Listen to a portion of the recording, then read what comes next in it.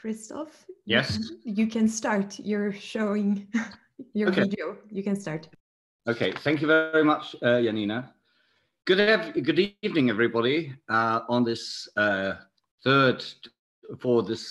lecture in the series of the TACK series, of the TACK talks. In this format, in these times. We started the network in May when it was almost winter, and now it's almost the longest day of the year. Summer's approaching, but our condition hasn't changed very much.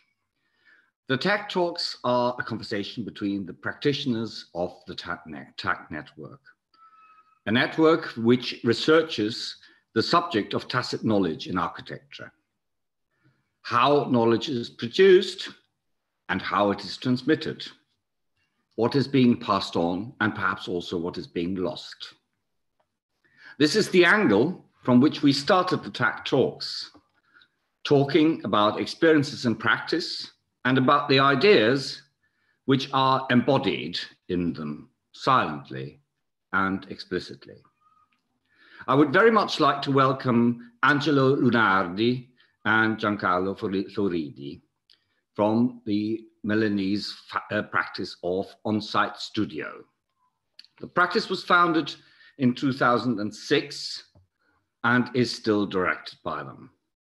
Onsite Studio, we understand, is interested in the intriguing relationships between the individual object and the city, between the need and the specificity of the forms of a building and the collective character of the urban space of the city, between the idea of modernity and the temporal depth inherent in the construction of places.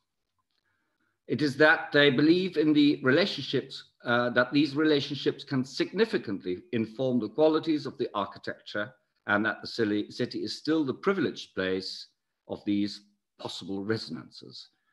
Obviously, in these days, in this particular period, that becomes a very important and perhaps also contestable, but at the same time, laudable statement.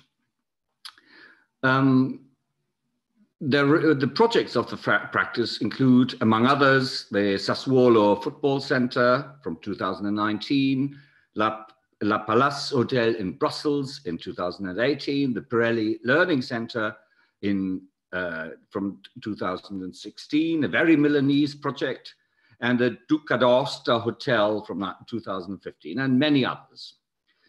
Onsite Studio has been published in Italian and international magazines and books in Casabella, Domus, Abitare, Le Moniteur, and others.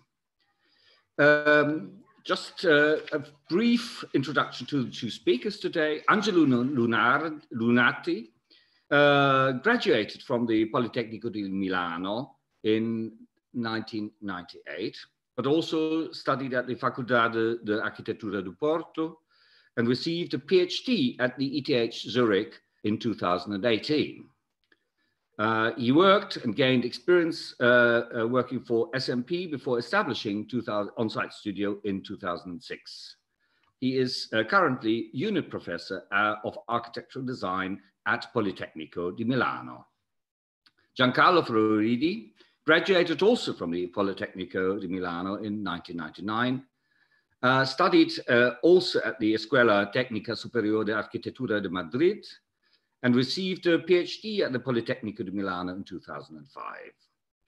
He gained professional experience working for several practices, including JBA, Stephen Hall, Eduardo Sotomayor, ODA, before joining Onsite Studio in 2011. He is currently lecturer and unit professor of architectural design at the Politecnico in Milan. Angelo and Giancarlo are going to start this talk.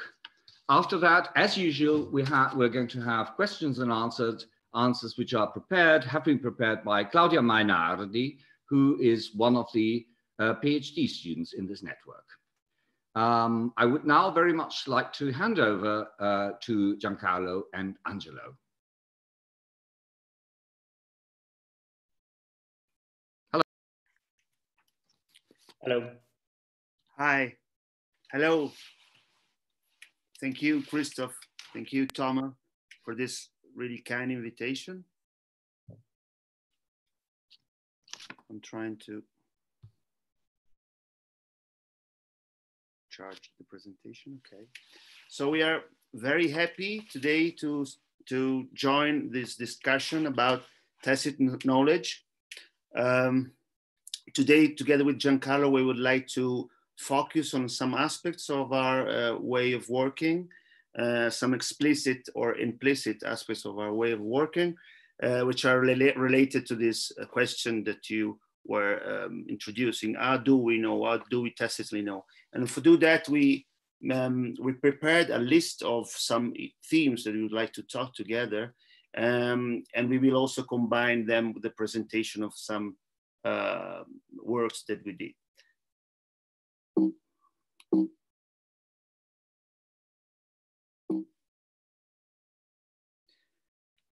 These are the issues that we would like to focus on, and these are the project that we will present. I will start with this image, which is the photograph of the basement of our office a couple of days ago, after 3 months of lockdown, in which you can see maquettes of existing urban sites, like those ones in the shelves, experiments of forms, like this one on the tables, aggregation, samples of materials of different kinds.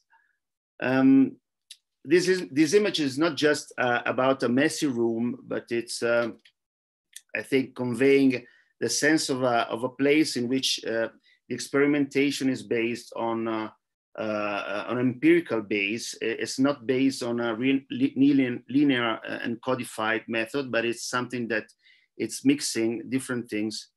It's a kind of result of a combination of different kind of knowledge. It's also related to our formation, like you were saying, Christoph. Giancarlo and me were both studying at architecture at the Politecnico di Milano in those years, in the middle of 90s, in which the big masters were not teaching anymore, or maybe they were not influencing too much the young generation.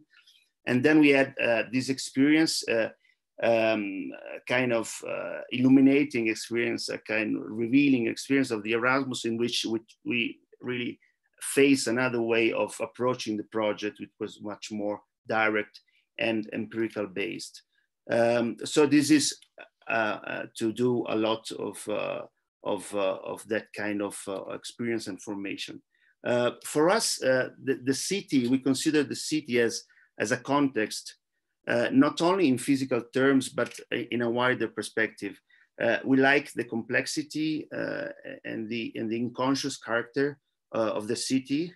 And our work is always an attempt to relate to this complexity, and an attempt to be a response, a specific response to a high specific situation, which is the case of the urban situation. We have an aversion for generic or prototypical work. It's for that we like to understand in the context, and to try to, within our perspective, trying to find resonances and clues from different parts. We used to do this in a quite dense and short times, this first approach to the projects through competition. This is one of the first competition that we did many years ago. Unfortunately, the building hopefully is going to be built in this year. You know that public commission in Italy are quite hard. So it's a school in a quite special place between the cemetery and the expo site. And here you see an area of new urbanization, where you see the blocks of the housing that are going to be built. Probably there are some buildings still going to be built. And here you see the site in which there was a brick construction place, in which that was demolished, and there's the chimney that stands really here in the center of the image, as you can see. The project, we titled this project Architettura Antica Città Nuova, trying to trying to imagine a transfer between of the quality of the architecture of the city, of the ancient city, that could be put inside that piece of new city. And then we will try to transfer really the qualities of the old courtyard typologies that are dotting the center of Milan, like the one that we see here. We thought about a building that could be composed by different buildings, courtyard buildings, and could be, in a way, become a new figure, a rectangular figure, in which the complexity of the ancient buildings could be reproposed in that side. And that we were fascinated by the fact, as you can see here, that the materiality of the building could relate to the complexity and to the typological complexity of the inside building, as you can see here in this wonderful facade of Muzio, which is in one plane trying to resemble the complexity of the things that are happening inside the building. So these are pieces of these facades that are facing the park without any kind of fence, and they're trying to calmly organize this very long, elongated building that is clad with this bright, pale clinker tiles, in which, as you can here see, there are some pieces which are resembling the figure of the houses, like here in the canteen of the school. It's a school for 800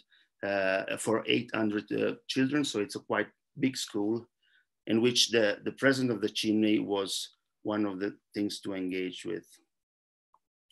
And then we also were fascinated by this other reference that we use in understanding the atmosphere of the place inside the building, the humble space between the building and the chimney in this image of Aldo Rossi Scuola in Fagnanolona, or the figure of the roof of Cacciadominioni Castiglioni building in Via Mercate.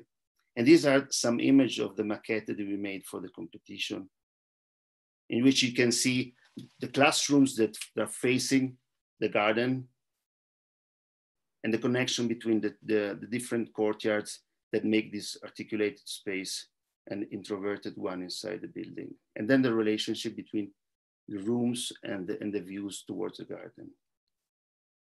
While here you see the kindergarten, which is the most compressed space and the most domestic one, I would say. The second issue is Milan as a paradigm. Actually, Milan is the place where we live and work, but it happened to become really a tool of understanding, for understanding and knowing about the crucial aspects of our work. We think, as you were saying, Christoph, on one hand, the relation between the buildings and the city, and the relation between buildings, the kind of unsaid and explicit elements that makes this very special urbanity that we can see here in this photograph. We like the fact that Milan is an anti-monumental city, we could say, in which single objects have their own expression, their own specific qualities, but at the same time, they act as a background. Look at Milan, we are interested in the fact that a lot of architects worked for private needs, but at the same time, feeling the responsibility to build a collective space, a collective condition, sometimes unconsciously.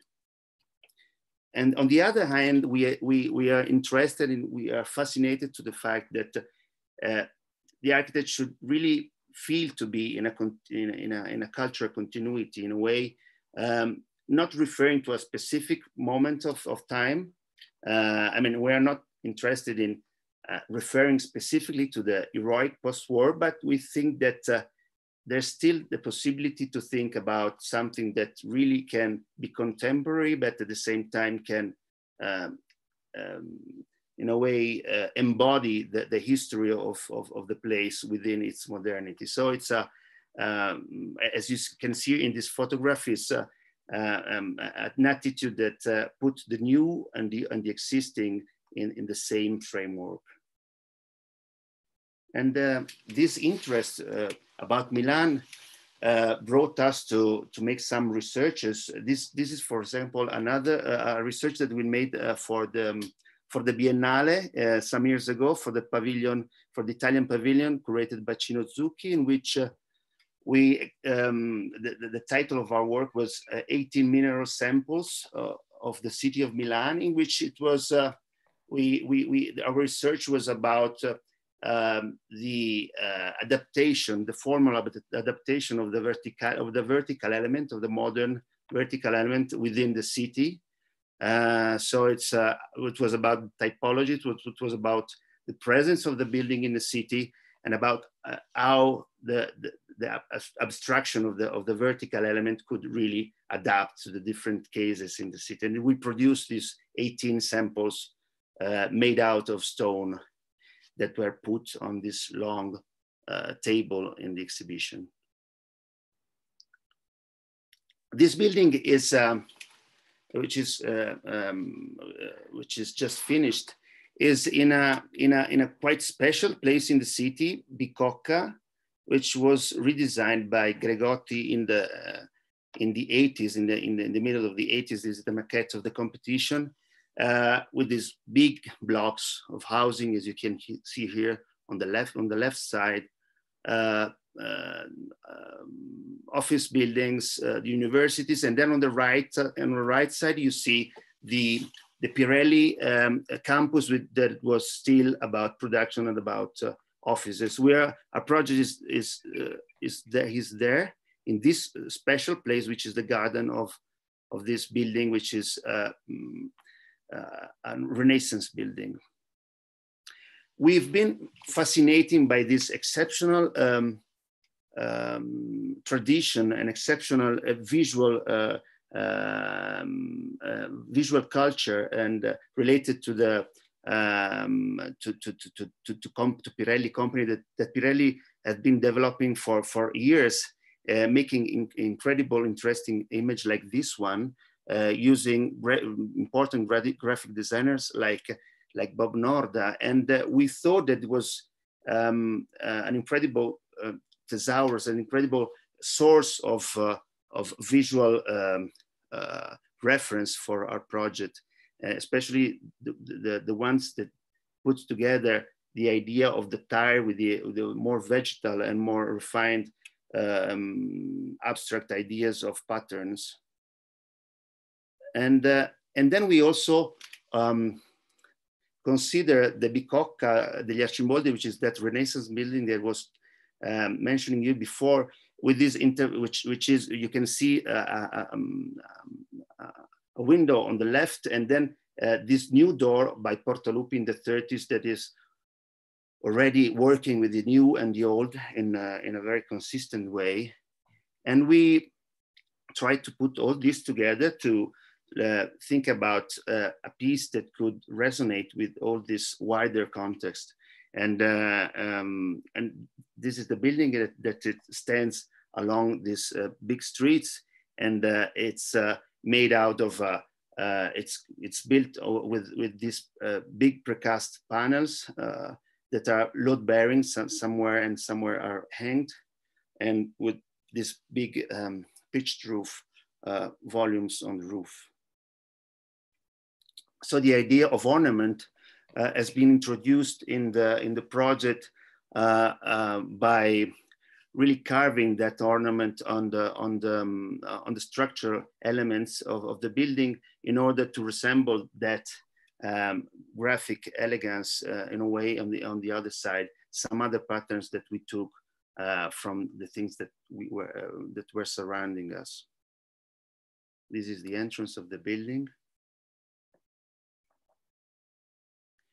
And also we've been looking, we were very much fascinated by this work by Piero Portaluppi, which is a an headquarters for another company. It was a silk production company in the center of Milan. And we were fascinated for its elegant environmental character, in which the pursuit of attunement with the surrounding is prevailing in a natural way over the purpose of the building, which is an office building. So it seems more like a palace, like a noble palace, rather than an office building. And we thought that also our piece could, in a way, prove that the character of the piece could, and the relation to those elements could prevail to these. To its purpose, which is an office building. Actually, it's the more public building in the campus, because it's about all the space of the learning center, the restaurants, the canteen, the cafeteria, the gym, and all the services for the welfare system of the company. And then coming back to Portaluppi, this idea that the materiality of the facade could combine the roughness of this stone, which is the Ceppo stone, together with the refined and ornament that Portaluppi thought as a silk veil for this very strong facade. And also in our case, the ornament of the facade is also combining with the metal frame that are making the windows more precious.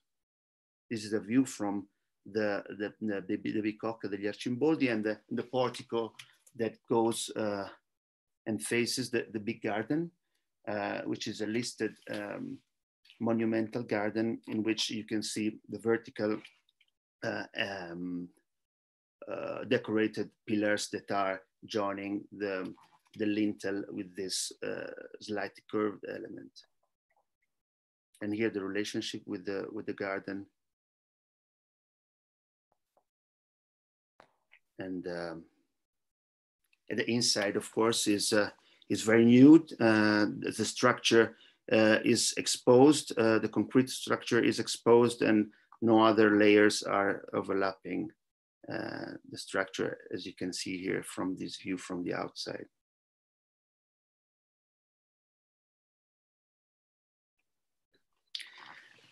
Another tacit quality that is connected to the knowledge that we as architects generate and communicate is about the distance between the expectation of ourselves and the one of the clients, of which we produce here in this image a selection: general managers, managers of investment funds, managers of soccer teams, project managers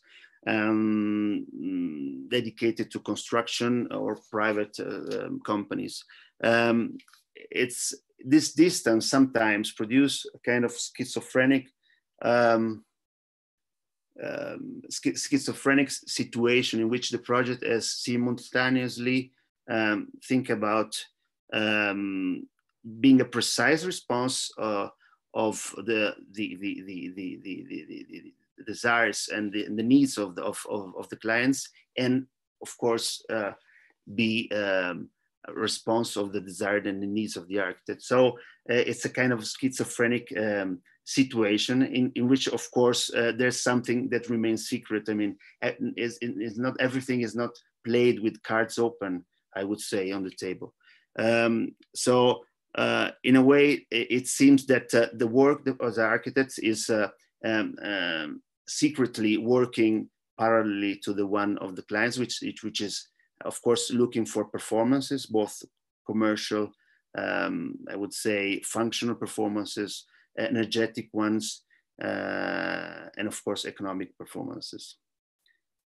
This is one of the case, this building that was supposed to be a machine, I mean, a functional machine that was working for the Sassuolo soccer team, which is a soccer team that a football team that plays in the Italian Premier League, Serie A.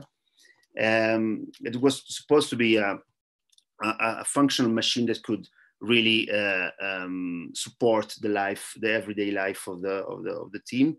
And actually, we started from a very different point of view. We were fascinated by this image in which the football team was really in direct relation to the architecture. As you can see here in Piazza Santa Croce Square in Florence, in which the architecture frames the space of the football game, which was a little bit different from the contemporary one that we know, Calcio Fiorentino. And so the building is facing directly the soccer fields as a grandstand, stepping with 3 big setback, and really defining the space of the playground because of also of its length. It's 105 meters long as the soccer field, and with its presence is really defining and producing a quite urban situation rather than an urban one.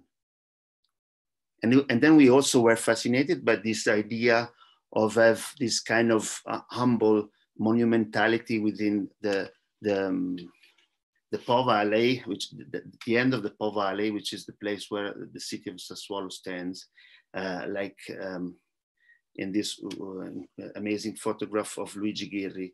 And the idea of a light and humble monumentality is also inside this the section of the building which is organizing that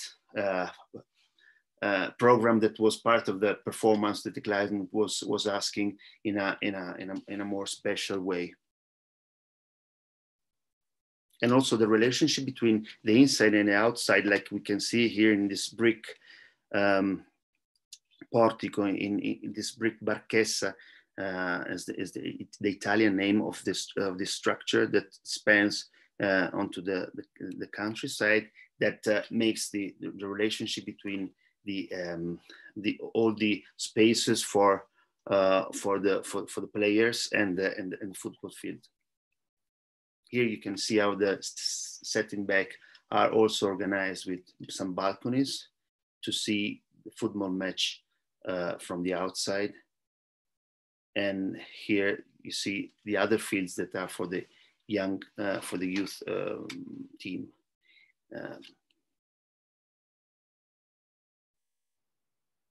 And the section, of course, talks about this organization of the space that is able to produce a richness in which here you have the atrium and then the gym and then the articulation to go on the last floor, in which you can see from the plan is a very, very, very thin one. So we go from 12 to 8 to 6 in a very strong way in order to organize the functional program in this very long and stretched buildings. And then we were interested also in this ambiguous monumentality of San Petronio in Bologna, in which the socle of the building and the unfinished character of the building could create a very special monumentality. And this is the entrance of the building. Here you have the door on the right side, and then this little space that is produced by this little curve of the facade, which has this brick, more articulated brick, and with this concrete socle that provides also a seat welcoming the visitors.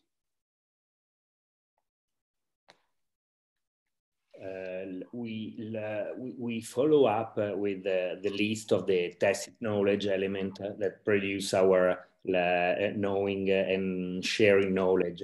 And we decided to title this about migration, that is telling about the strict relationship between what we call the school, not an academia, and the relationship with the research that we do through the office. And somehow it's interesting because there's a knowledge transfer that is happening between school and office in both directions.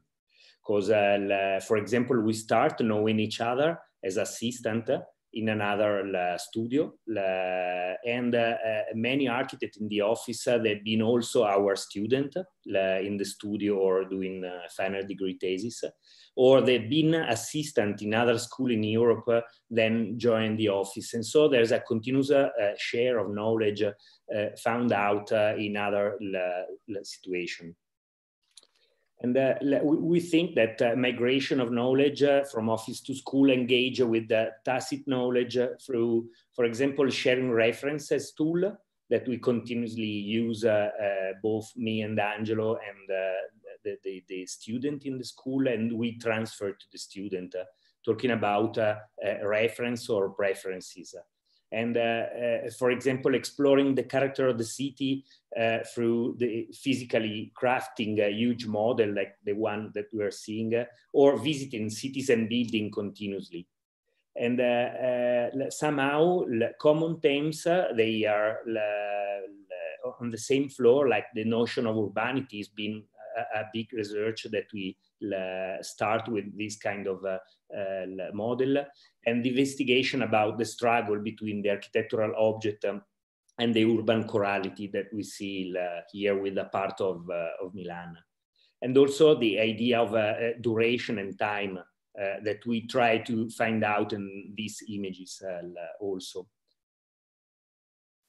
This project that is Piazza Duca d'Aosta, Milan, it's trying to engage with this shared knowledge that somehow is tacit also in the project. In somehow the place is very spatial. It's a peculiar point.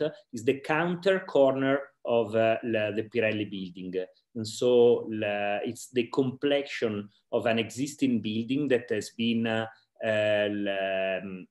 destroyed, and the new building that we're making is substituting it. This is an interesting image that is showing the atmosphere of the place.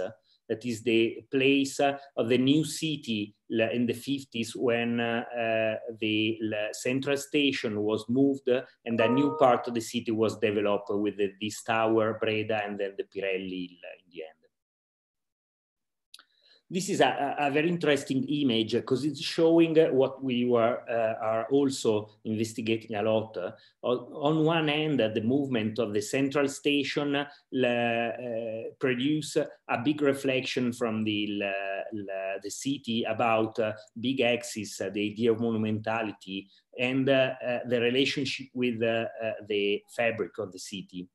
And somehow all these things are dealing in this drawing that we see on the back, the Bacciocchi one. This is the architect, the author of the former building, doing a sketch where the city is just made of a unique generic facade all around, with no special building or no monument.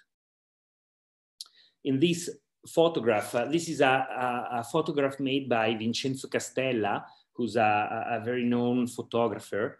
We have a special relationship with photography and photographer, and probably this is also part of this tacit knowledge. And in this case, the image is showing the building, the former building destroyed, and the whole in the city. And it's showing the special relationship between the fabric of the city and the unique placement of this object. And it's also trying to explain a quality that we transfer also, and we try to find out in this model in the university and the school made with the student, about the acousmatic quality that some photograph or some model is able. Acousmatic is something when you see an image and you hear one sound that is not in the image you're observing, but is coming from off-grid, from off the screen. And somehow the images and model, they try to have this quality about containing things that are not exactly in this point, but they are concerning the culture of the city and the material of the city. So we see in this image this strict relationship about the formal analogies between the Bacciocchi building that is remaining on the left side, and then another relationship about the Pirelli building. because when we see the image, the facade that we propose for this special corner is on one end taking the dimension of the former building, taking the same alignment and the continuity of the element.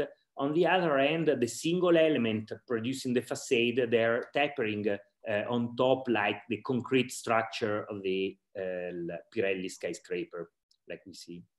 In this case also, like Angelo was saying before, there's a kind of secret relationship between our purpose that was to produce a very urban element able to stand together with the production of the environment of the city.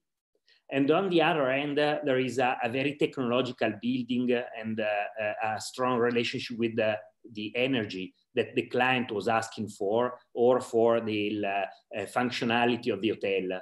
But in the end, the big deal was to satisfy the technological issue together with something that is talking the morphological and atmospherical quality of the city. Okay. Or in this case, we see the relationship with the whole volume and the presence of this big portico that is continuing the public quality of the city on the ground floor.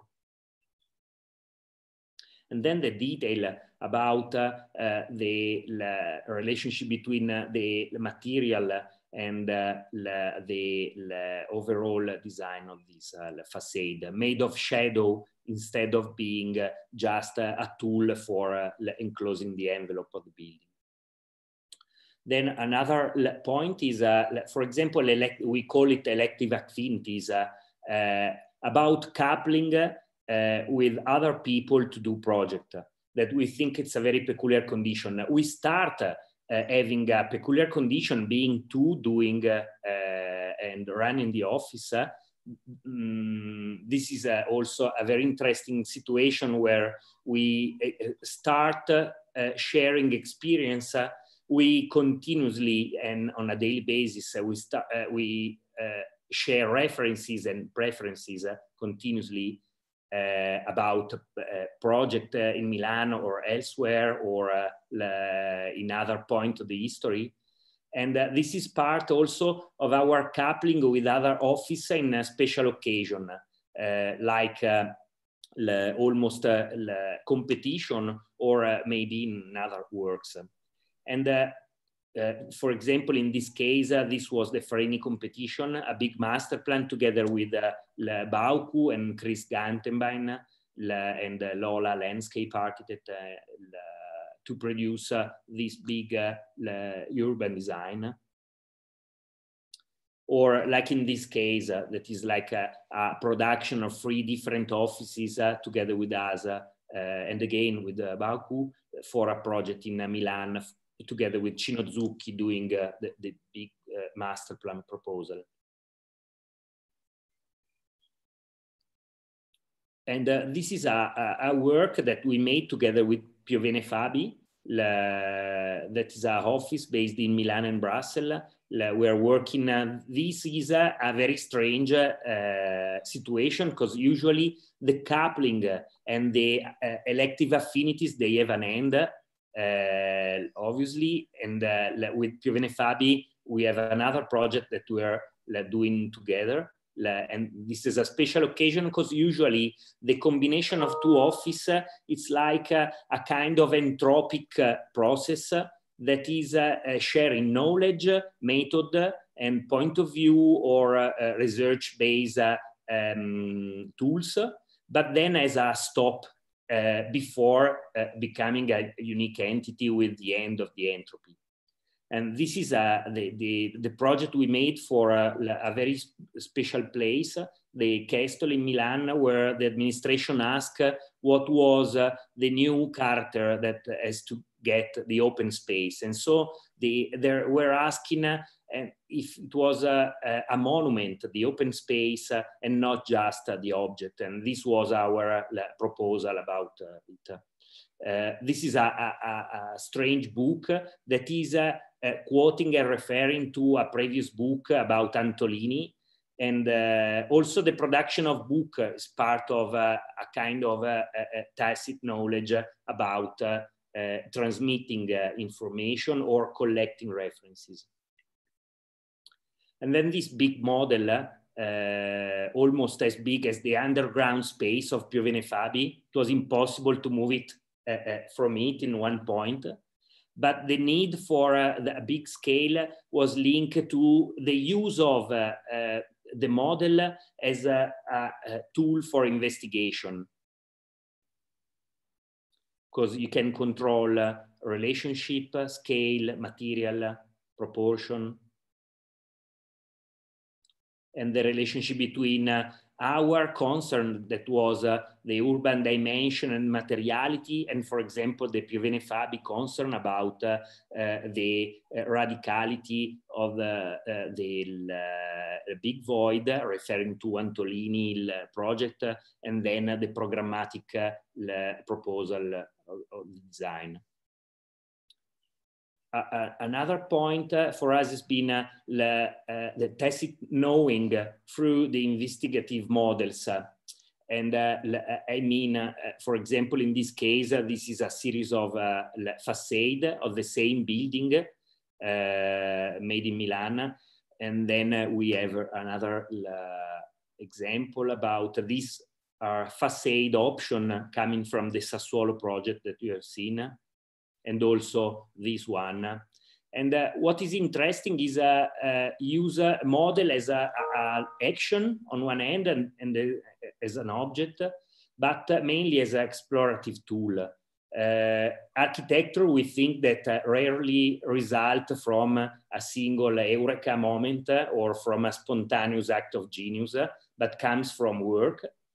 And so we find that model crafting, also in the school, it's a kind of a non-dogmatic research that engage with an empirical dimension of the architectural domain, like construction somehow. And so, for example, in this case, the obsessive repetition of a high number of planet variation comes from a kind of scientific method of confronting elements around an established base and not just finding option elsewhere. And then another point is, like we will see after in this project in Brussels, model becomes a way of selecting things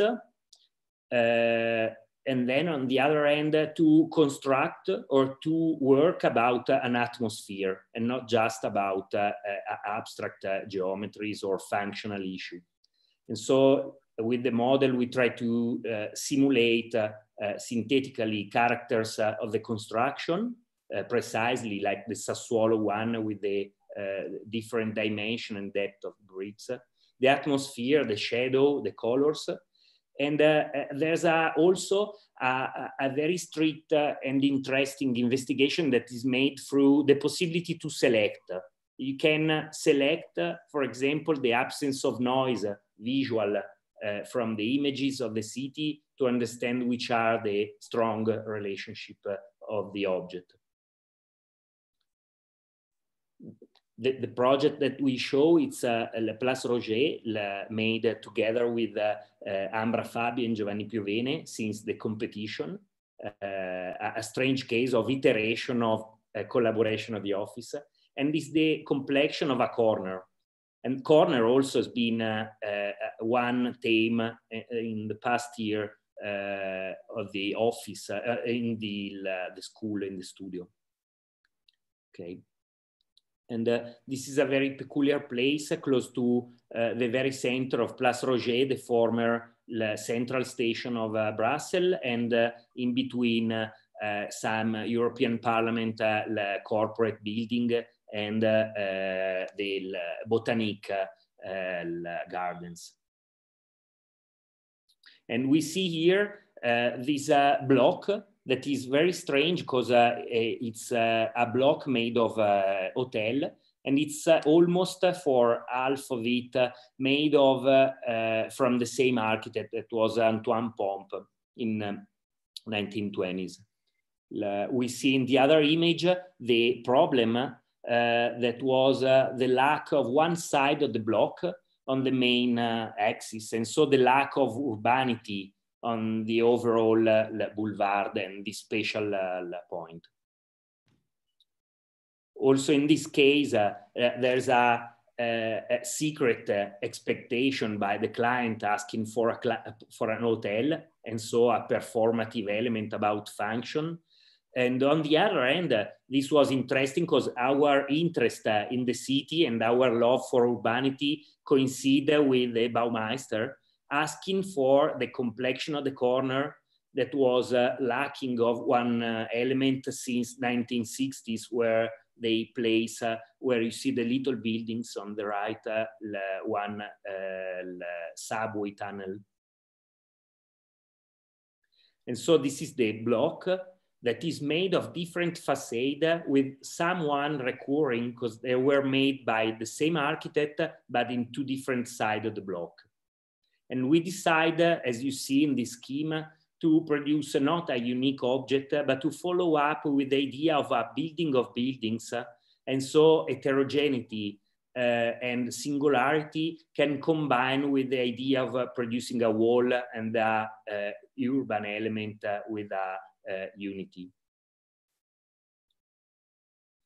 Here are some references that span from the Aldo Rossi and the Milanese experience of this urban element with heterogeneity and unity in the same environment, or artistic reference to a collection of elements that have the same size.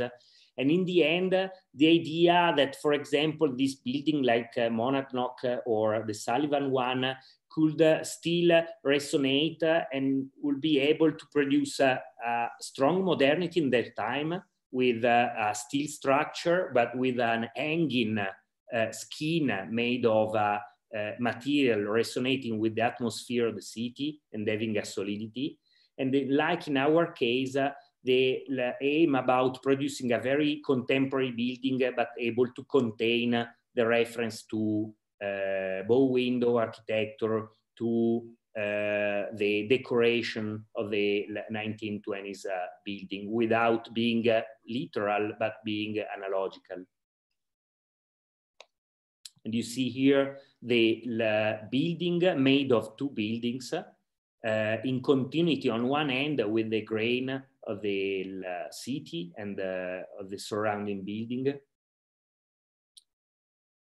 And on the other side, producing this very peculiar wall about the conclusion of the corner. The facade, they are different because on one end we have where you see the big halls, a very complex system of truss cantilevering the whole building over the subway. And this is producing this relationship with the Sullivan experience about hanging facade.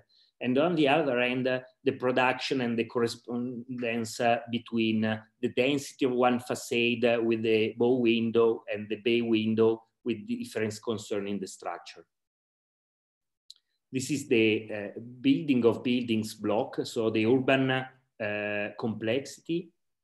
And then here we see finally this big model that we made together to understand the quality of the different character, atmosphere, and detail that are contained in the existing block and the new building will to contain as well as the other one with a new language.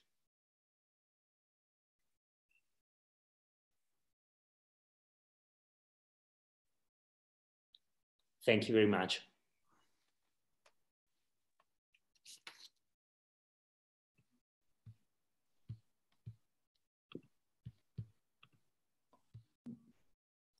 Well, okay.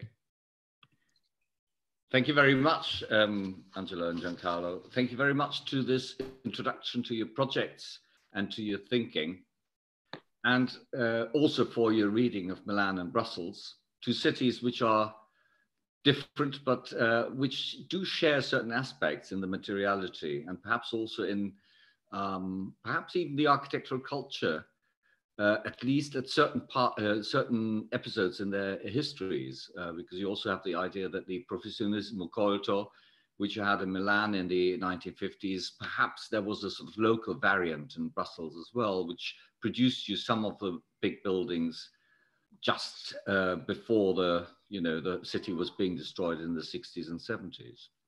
And also, thank you for these urban scenographies and their representations, which I think are very, very interesting. And of course, add to the whole, let's say, repertoire of how you communicate without making things totally explicit, which of course models do. They are very, very precise, but at the same time, there's a lot which is not being said. I would like now to introduce Claudia Mainardi, and perhaps Claudia could make herself visible at some stage. Claudia kindly has agreed to ask the questions, or some of the questions this evening. Claudia is a graduate also of the Politecnico di Milano, and has, since her graduation, has developed what she calls a multidisciplinary or professional profile that benefits from the cross-pollination of a wide range of experiences. Now, they are wide, these experiences, or this range. She's been working for numerous offices, including Carlo Ratti Associati, AMO, MBRDV, Stefano Boeri, Multiplicity Lab, and Studio Folder. And with the latter, she has also won a special mention at the 14th Venice Biennale. She's worked as a curator, including at the UABB Shenzhen Biennale and the Biennale in Ljubljana. Claudia has also already been teaching in Milano at the TU Delft, and worked at the New Institute. There's a lot to be said for somebody, dare I say, so young. So it's an impressive CV. But Claudia, you have now started on your PhD trajectory within our TACK network. And I would very much like you to give the floor for your questions. Yeah. Thank you, Christoph, for the introduction. And thank you very much, Giancarlo and Angelo, for the very interesting, inspiring, and extremely pertinent presentation. I was especially amazed by the richness of content, so much related to the main topic of our program, so the way we know, and more specifically, the tacit knowledge, and for being able to open up so many different points of discussion. I am worried that today will be hard to cover all of them in the few minutes remaining, but let's then consider this final Q&A as just a beginning of our future collaboration, and I'll try to do my best to add a few more points of reflection for everyone. So first of all, following the structure of your presentation, inspired by the very appropriate title you gave to the talk, and by the very first part in which you mention your background, I would like to take the chance to ask how your past education and previous working experience around the world, that from what I know, range from big offices to little atelier, and have been able to shape a tacit knowledge that condition the way you conceive your projects today. Let's say that it would be interesting, I think, to understand if and to which extent your education and previous experiences inform your current practice. And I guess that the question is also if you have a pantheon of references of heroes, or if instead they are generally gathered on a project-based manner. Thank you. Thank you for your question. We think that we reflect a lot about this point, because somehow we met after being Angelo in Porto and me in Madrid. And somehow there's a strict relationship between the position that we are taking and the education. Because in the moment we went in Erasmus, we were looking like everyone going for a grand tour since the 18th century is looking for something lacking in your culture. And the point was that there was an ambiguous situation.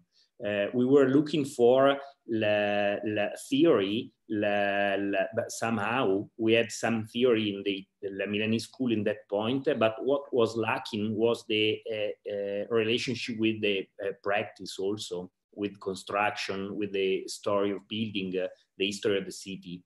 And somehow we discover the visiting building or staying with in school that were building things and they were visiting works. And somehow our grand tour was exactly this, in this time for Madrid and Porto. And then the other point was to have to see things like first time. And so we made a grand tour coming back to Italy, because we find out that, for example, reading quadrants, we discover Cacciadominioni, that it was completely forget in Milan at this time. And so was interesting to come back with a different background and to do again a grand tour in Italy to discover, willing to discover the quality that we have been taught in another place. And so this tacit background has been going on and on, and we still share this element. About the office, the point was also the same thing about staying in office that were pairing the production of architecture and the investigation, and they were using buildings as book, as tool for doing research. That was something that we couldn't find out in those years in Milan. Yeah, thank you very much. Yeah, I think it's really interesting, and your answer bring me also to the second one, because over your talk you mentioned Milan as paradigm. And I can't avoid to tackle this point. In fact, as also Christoph earlier mentioned, I mean, you seem to interpret in a way the tradition of the so-called professionismo colto, so a practice informed by a wide knowledge that spans beyond the boundaries of the discipline, let's say. So without a priori structure and the learning by doing that materializes especially in details rather than in spectacular visions, such as like, for example, the new towers in Porta Nuova, or on the other side, overindulgent theories such as the historical revival that characterized the local debate in the past years. So my question is if you think that such an approach still interprets the Milanese identity, and how you position your practice within the network of Milanese professionals, but also academics. Yeah, this is a tough one. Yeah, the issue of Milan is quite central also in our thinking. We have actually one point which is clear to us. We have some certainties actually, and the fact that the real point is not reinterpreting the tradition, the Milanese tradition, or the you know, the professionismo colto attitude. I think that we think that these things could be really secondary to the point, because identitarian issues could be also dangerous sometimes, and also the nostalgic ones are pathetic. So we are really trying to escape, because this is the danger of this operation. We are really trying to escape this this attitude. We really think that the point is really redefining the role and the figure of the architect in the contemporary society, or even better, to understand, give value back to the beauty of the European city through the work of the architect, of a contemporary architect like us. So we know that today this has been abandoned. Of course, as you were saying before, all the globalized cities, and Milan is one of the globalized cities, are seeing big changes, of course, and strong financial energies are coming into the city and are changing this special urbanity, we think. The city that is produced through which things, it's a city that is not linking back to what was before, and it is not able to be the background of what is to come. So there's a problem of continuity, and we think that looking back at the architects, like for example those one that we mentioned before, no importance is if they are coming from Milano or Copenhagen. I mean, we can look at Emilio Lancia or Kay Fisker or other architects in Europe that really worked on this idea of the urban environment. We think it's really crucial at this moment. So it's not about it's not a problem of Milan, it's a problem of the European city in general. And of course, the story of modern Milan for us is special because it's available every day. I mean, we have just to open the door and walk into the street, and it is not possible to avoid this richness of experience, of knowledge that we have just going into the city, and also the fact that this richness, this urbanity, this special atmosphere has been made through speculative buildings. I mean, we're not talking about museum or gardens or public infrastructure. We are talking about speculative housing for bourgeois and office buildings. So it's for this that is even more relevant for us in the contemporary condition. Yeah, absolutely. Well, thank you very much. I mean, I would love to keep going because it's extremely interesting, but I think that this, what you were saying now is also very much linked to what I would like to ask you now. In the sense that I would be interested, as last question, let's say, to better understand indeed your reading of the contemporary and what's your take on that. So to better say, my question is if research is an important component of your practice, and I guess so, but if yes, if it is project-based or if you have a precise agenda.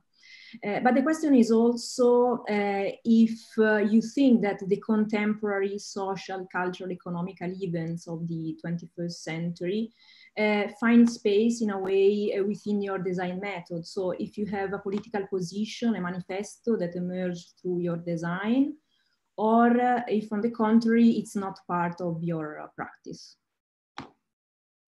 Yeah. I will start, maybe then I will leave to Giancarlo. Regarding the agenda, we think that we started making specific responses rather than defining a research agenda.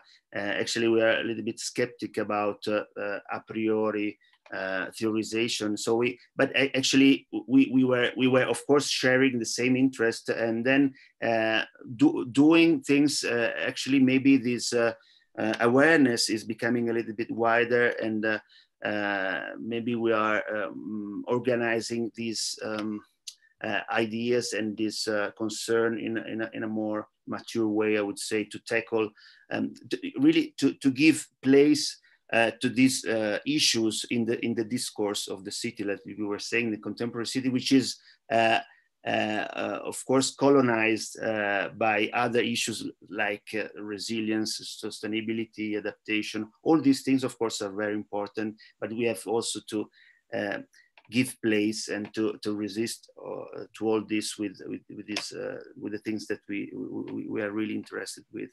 And regarding the politics, I think that Giancarlo and me have a kind of mistrust about any kind of ideology. So we think really that culture should be in a way preserved from too sharp position, and that like Norberto Bobbio was saying, politics or culture, we think that really the culture should be really avoiding political conflicts and to be to produce a tolerant environment in which idea can emerge more naturally.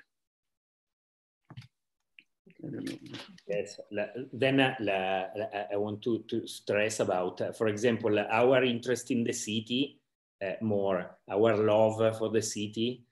We think that is a very, we feel it's a very strong position about the matter of the research or the engagement that we can talk about instead of call it politics, probably. But the urgency about a global agenda is talking about, for example, how much, not about the quantitative discourse now about city, metropolis, and so on, but probably about the quality of the city as urbanity, that is a matter of heterogeneity.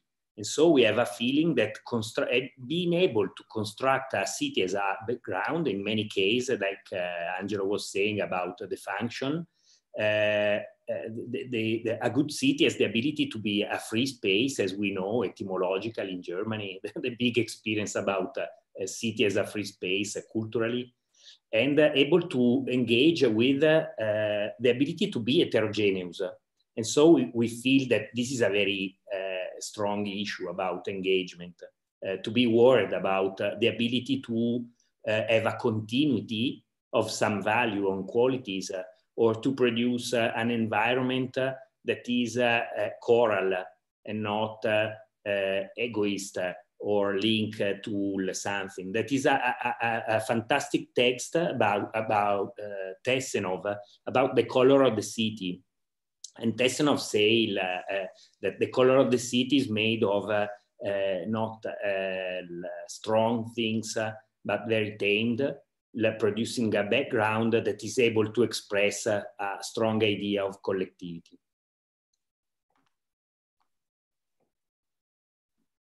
Thank you very much, both of you, for these questions and for the answers, of course. Thank you, Claudia, as well.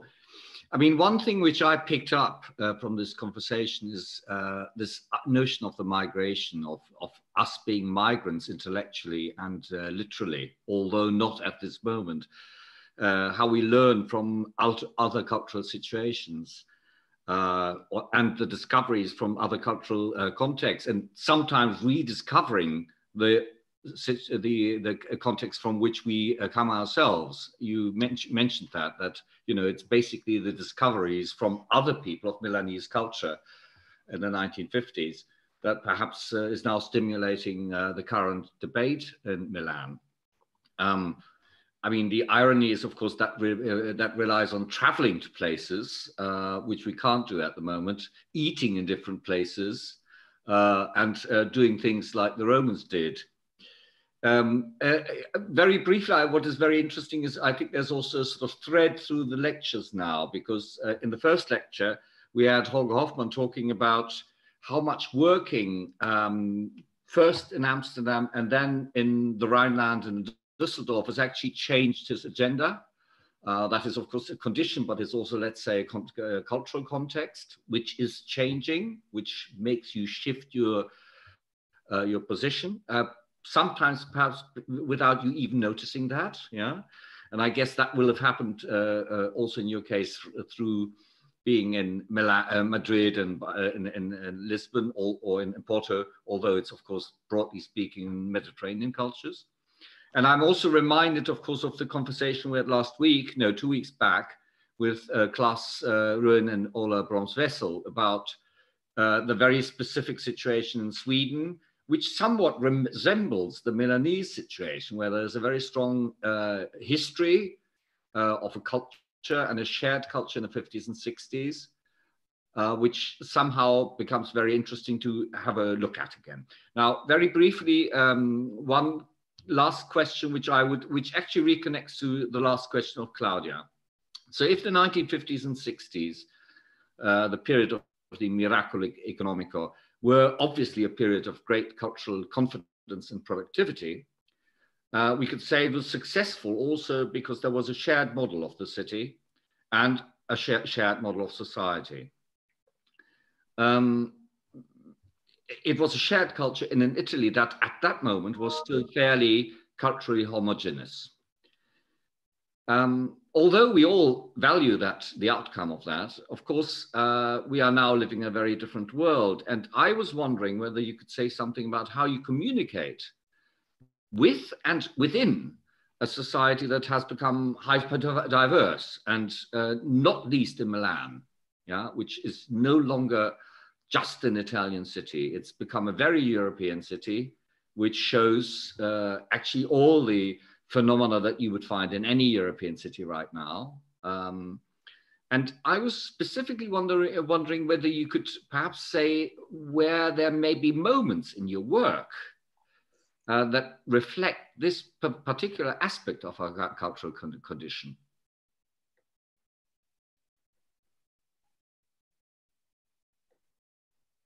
You know, the people who live in your buildings are no longer all people who were culturally raised and embedded in Italian culture.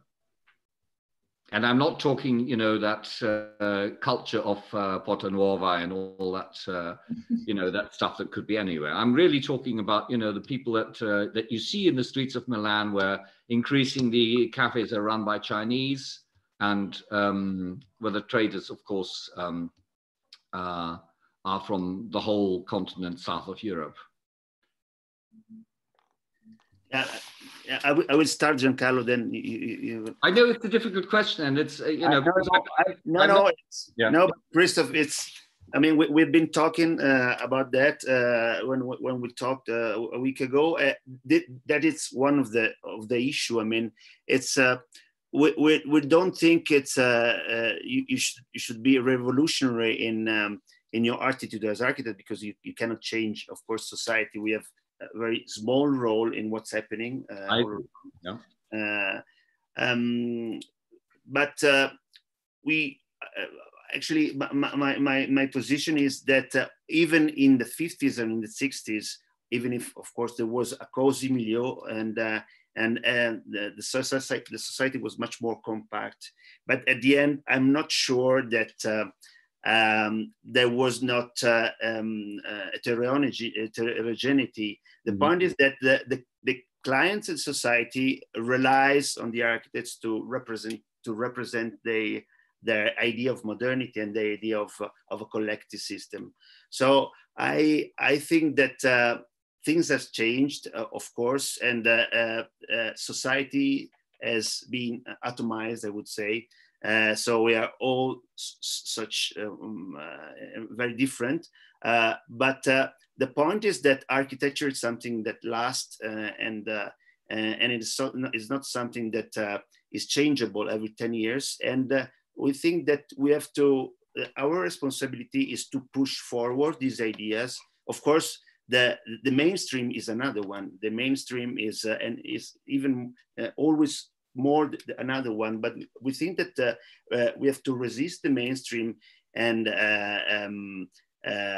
think about a new solution to combine this position with the new instances. I mean, it's not about coming back, but it's about being contemporary and really that was actually it was the problem of the guys in the 50s and 60s. They have the problem to recover history and be contemporary. So it is not so is not such a different situation for an architect of the 50s and for an architect in a contemporary condition. The point is to combine contemporariness, the needs that we really have now, and resistance to make an architecture that is in a way capable to resist all this change.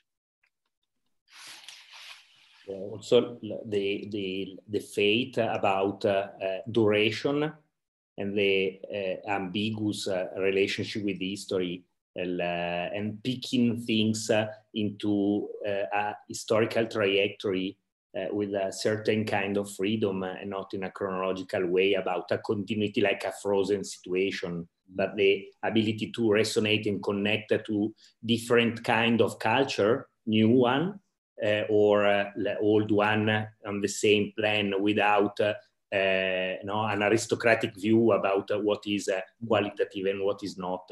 I have to tell this is very anecdotal, but to explain it, I have to confess, Angelo, our first work in the office has not been very established. It was the Senegalese association in the suburb of Bergamo asking for a cultural center. And this was the first client of the office. We made, not us, but there was a presentation of a big model to the president in Senegal and so on. And this was exactly what he was saying.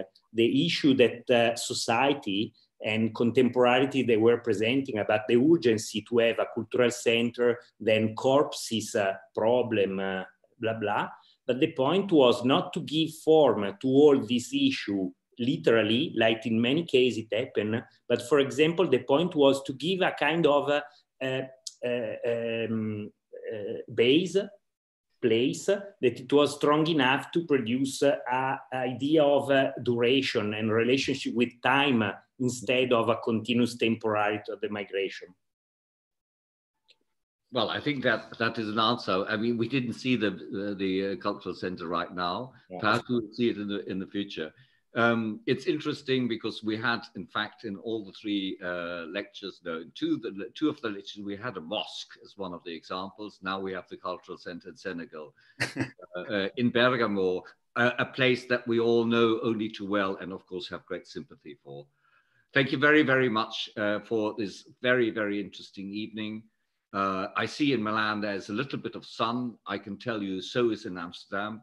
And I actually hope that there will be sun over this whole European Union of ours. The next lecture will be on the 18th of June, that's next week. And it will be taking us to Flanders, to Belgium, to Ghent. Paul Vermeulen and Henk de Smet will take us to their work. The introduction is by my very valued colleague, Tom Avermaete, and Jono Bennett will join us from South Africa to ask the questions. How's that? Thank you very much. A very, very good evening to all of you, and enjoy the remainder of Corpus Christi, which is today. Thank you. Thank you.